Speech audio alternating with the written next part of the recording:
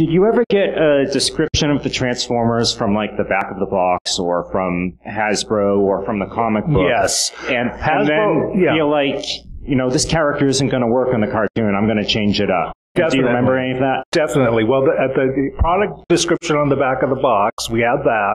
We also had suggestions from Sunbow, which weren't always the same. They were sometimes different.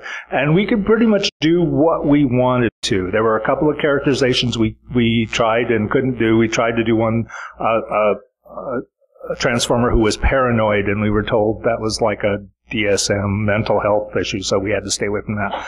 But we could pretty much do what we wanted to because they weren't always the same. And the comic books weren't the same either, so. I have to tell a story about Bryce, and then I think we're done. But regarding the characters, so Hasbro or Sunbow calls up Bryce and says, we're going to do a story about Omega Supreme. Not Omega Supreme, Vector Sigma. And Bryce says, what's a Vector Sigma? Now, bear in mind, nothing had been recorded yet, so we didn't really know what was going on. He says, what's a Vector Sigma? And Sunbow says, oh, that's the supercomputer that gave all of the Autobots and Decepticons, all the Transformers, their personalities.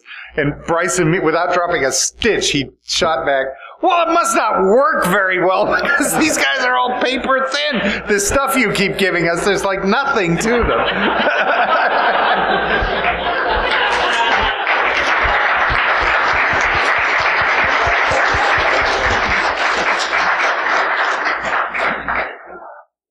You know, I'd just like to say to everyone, you come up here and been really gracious and talked so much about what the show's meant to you and thanking us for being here.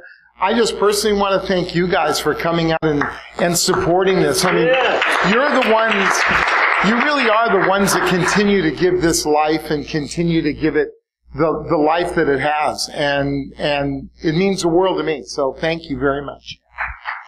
Thank you, our guests.